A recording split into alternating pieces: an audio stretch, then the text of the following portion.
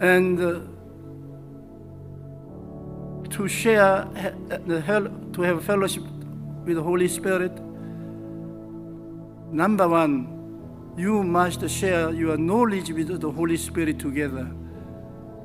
The knowledge, not worldly knowledge, not sense knowledge, about revelation knowledge, the Word of God, from Genesis to the Revelation. And we should study the Word of God, and through those words, you and the Holy Spirit fellowship. The Holy Spirit will never have fellowship when you watch the game on the television, worldly drama. I do never say that, dear Holy Spirit, let us enjoy the worldly drama. No use. But when you read the Bible, you can have real fellowship in the knowledge of God. Revelation knowledge is what you need. The Holy Spirit can always have fellowship with you through the knowledge. And when you have deep knowledge about the Word of God, then you have free access with the Holy Spirit. And the center of the knowledge is, again, the fivefold blessings and threefold salvation. When I work together with the Holy Spirit, always my faith and message is founded upon this redemption of Jesus Christ. All the Bible has no power without coming through the cross of Jesus Christ. So the Holy Spirit always works through me, showing the cross of Jesus Christ, salvation through Jesus, sanctification through Jesus, healing by His stripe, and redemption from curse by Jesus Christ, and eternal life through Jesus Christ. And the knowledge about those things are well taught by the Holy Spirit. You can have fellowship with Him on those places. And whenever I preach this redemption of Jesus Christ, I feel the power of the Holy Spirit, and the Holy Spirit fellowshipping with me together. And number two, the Holy Spirit always have fellowship with you together through the visions and dream. Bible says when the Holy Spirit comes, He gives vision to the young and dream to the old. If you don't have visions and dream, you can't say that the Holy Spirit is with you, because Holy Spirit is bound to give you visions and dream. He is not just present with you without doing anything. He is going to give you the visions and dream. Church without visions and dreams of mission, social work, and those kind of things, the Holy Spirit never fellowship with you. I started church. The Holy Spirit was with me, and He has helped to carry out this work because God gave me the vision. When I first come out to this sandbar here in Yonggi, Ireland, many people say that I was choosing a very wrong decision because there was no traffic, no water system, no electricity, nothing. But when I prayed, the Holy Spirit said, go, build your church there. Your church will be the center of the city. Right now, Capitol building of the National Congress is right in front of our church. Cameramen, when they try to take picture, they always include our church.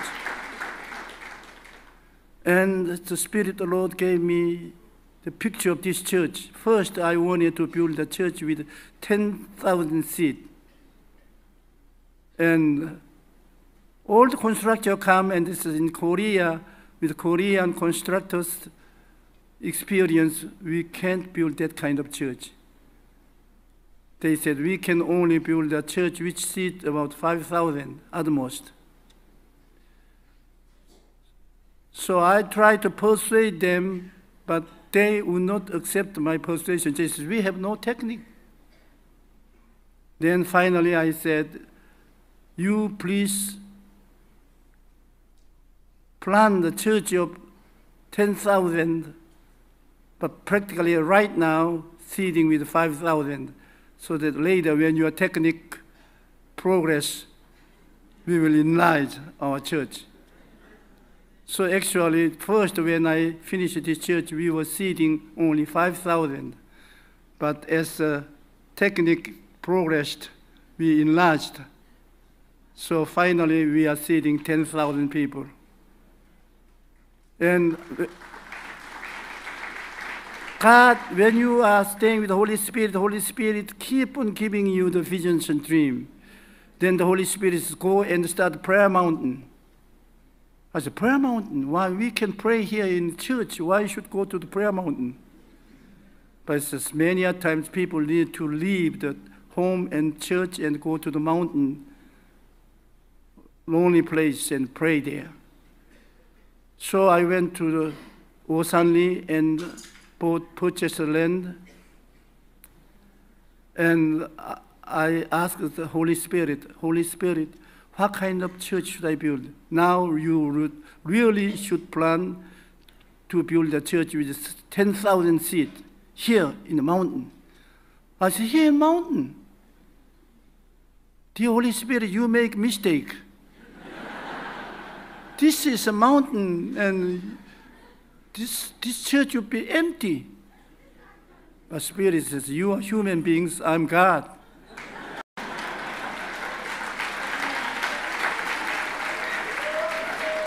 Open your mouth wide, not small mouth. Open your mouth wide. So I built a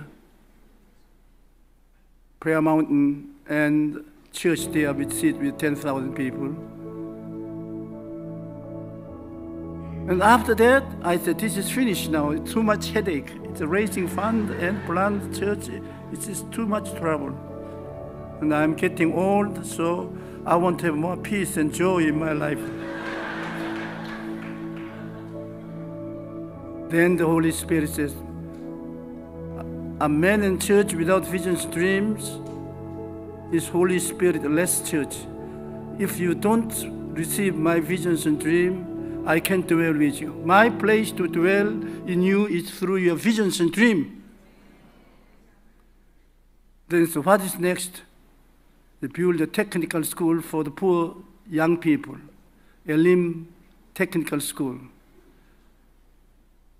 Technical school, yeah. You build technical school and bring many young people from Philippines, Indonesia, and other part of the world, third world, young people who could not study, give them the training. So God showed me the plan, and I started a technical school, and young people are brought from our country and other part of the world, and they are receiving training, machinery, cooking, massage, aerobics, everything. So young people receive their training and get a job here in Korea and other part of the world. Then I said, this is end, this is finished. God says, no, this is not end, finished. Start university. University.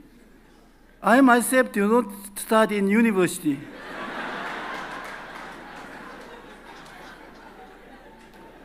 But Spirit said, you didn't study in university, but your wife studied at the best university in Korea. So build the university and give responsibility to your wife. She will manage. So once again, I planned the university, and I built the university and made my wife as president. And she has been managing school so excellently that our university is a wonderful school now.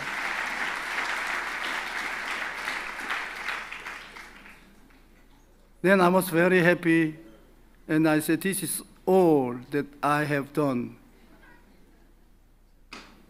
Then God said, no, you must build 500 churches around Seoul City. No, more than 500, 5,000 churches. So again, I began to plan, dream. Everything starts from dream. When you dream is very unrealistic. What you dream, which is possible in your human beings, then that is no more dream. Dream is far beyond your own dreaming. When I was in a party during Christmas time, missionaries all get together and we had a wonderful party. And the missionary asked me a question, Joe, what are you going to do? I said, I want to build the largest church in the world, and I want to go to the end of the world to preach gospel like a Billy Graham. As Billy Graham preached the gospel without healing, but I want to bring gospel with healing, like Oral Robert. And the missionaries all laughed and said, you are dreaming. I said, yes, this is my dream. And they said, you can never fulfill that dream. That's too big for you. Since that is too big, that is dream. It's small, it is no more dream. And every part of my dream have been fulfilled. So I started church, and right now in downtown Seoul City, I have built 20 churches which have more than 10,000 Christians each.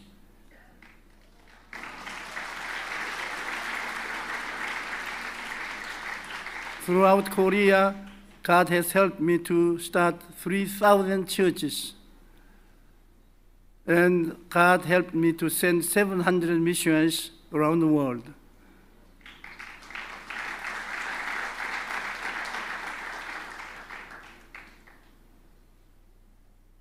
Then God said, you must help poor, heart-sick children in third world. Bring them to Korea and give them the operation of the heart free of charge. I said, free of charge? I don't have that much money bringing them and their parents by airplane to Korea and put them in a hotel and get them receive heart operation. That take a tremendous amount of money. And in my experience, always Holy Spirit says, don't count money. You are on the wilderness. You are like a Philip. Always count money. When there are 5,000 men and plus women, when I try to feed those people, people will count it. All by computer. It's, Lord, we can't feed them. There are too many. We have no place to feed them. Don't have money. But Andrew was a little IQ lacking man.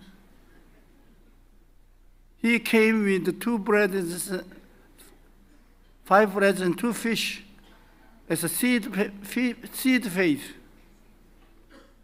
Because Andrew saw Jesus instead of wilderness. And Andrew counted Jesus. And through Jesus, when he saw the wilderness and the multitude, he could believe that they could be fed by the miracle of Jesus Christ. Andrew was a dreamer. Philip was a calculator. And I always turn into calculator. When Jesus Christ gave me visions and dreams, I calculate. And I always have sleepless night. I couldn't sleep. How can I do? How can I do? Then finally Spirit said, don't calculate. See Jesus in the wilderness and give the seed money and believe miracle. I assure you, that when you have visions and dreams, then don't calculate. You calculate, you'll be scared to death. And you'll give up. But you should accept Jesus as a plus factor and put the seed money and believe miracles. So far, I have brought 4,000 children and give them a free operation of heart.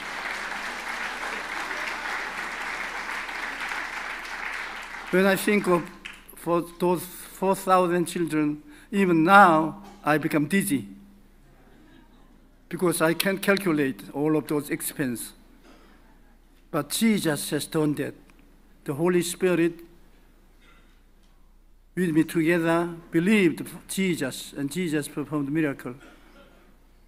Then, brothers and sisters, I surely thought that my work was finished. Then the Holy Spirit said, start daily newspaper. Because church should rise up and change the world by the newspaper. And many churches are very, very slow to change the world, but through the newspaper you can change the world with the gospel of Jesus Christ. So when I discussed with a specialist, once again I began to calculate. I discussed with a specialist about newspaper. He shook his head. He said, you know, you need not only millions of dollars. When you start as a foundation money, you need billions of dollars. You cannot get that kind of money from your offering. Give up. You will be in trouble. So I prayed, Heavenly Father, I'll be in trouble if I try to start newspaper. The specialists say that I can't raise up 100,000 millions of dollars. When you try to calculate and argue with God, God stopped talking to you. Nothing happened in my heart. I was really depressed. Then the Holy Spirit says, don't calculate. Open your mouth wide. I will fill it. So I started newspaper. I tell you, it was very, very hard job. Very, very hard job. Build the headquarters of newspaper and bringing all those printing machines and hiring hundreds of the pressmen. It was dizzy. But the Holy Spirit helped me, and now we have one of the leading newspaper in Korea. Powerful media.